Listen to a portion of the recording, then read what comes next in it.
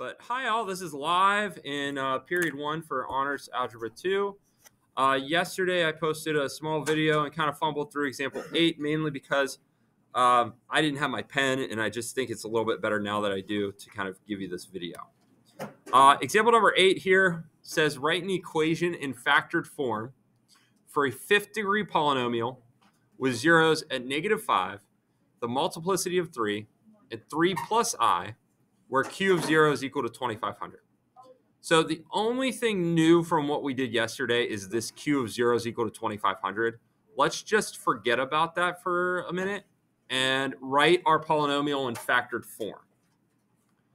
So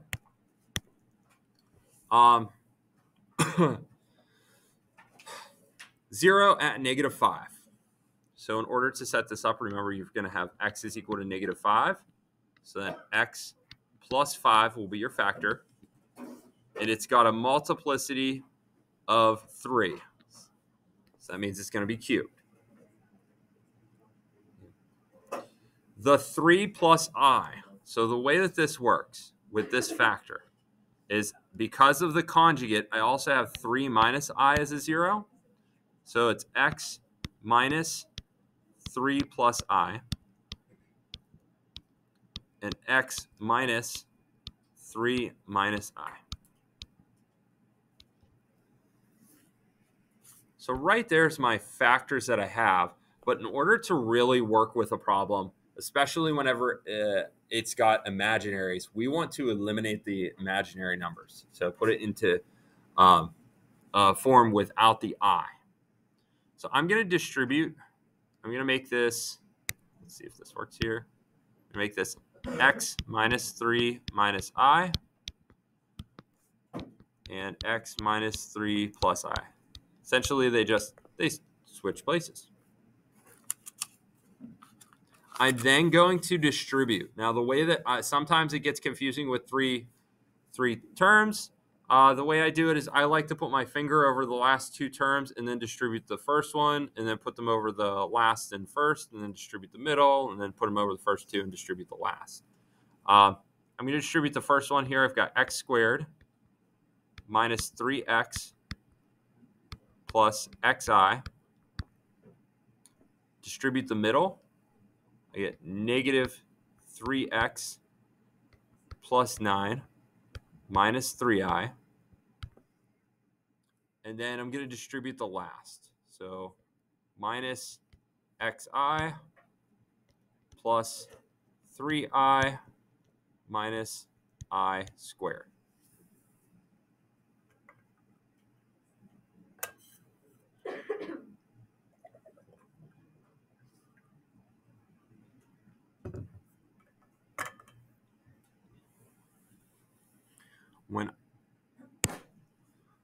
When I go to simplify, okay, I'll be left with x squared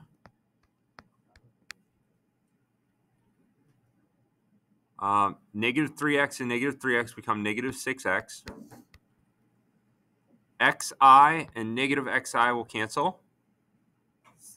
Negative 3i and positive 3i will cancel. I'll be left with plus 9. And then remember this becomes minus -1, so it'll be plus 1. So I'll have x plus 5 cubed times x squared minus 6x plus 10.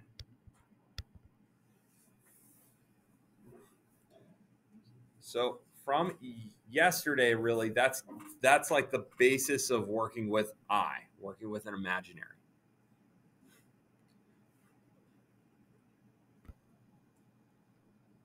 Where the q of 0 equals 2500 comes in. If I plug in q of 0 into this equation, I get 0 plus 5 cubed times 0 squared minus 6 times 0 plus 10.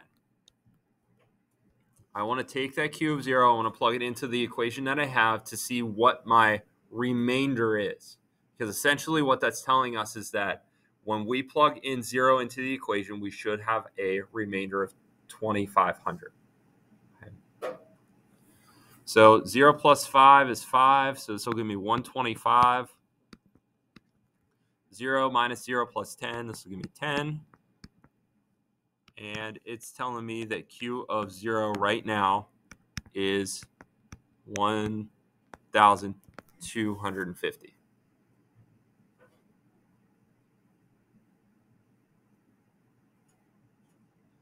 How would I make 1,250 into 2,500? Yep. You have to multiply it by 2. Good. We have to multiply it by 2. So in these types of situations, you want to think of what times 1 times the number that you've given is the number that you want.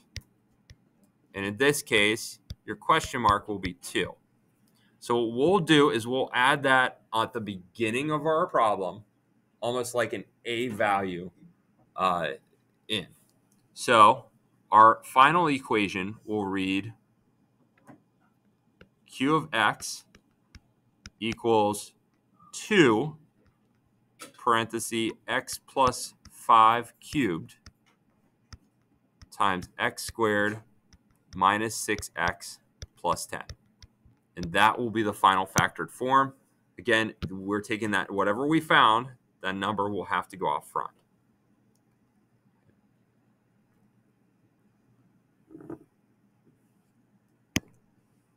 Questions at all? I am going to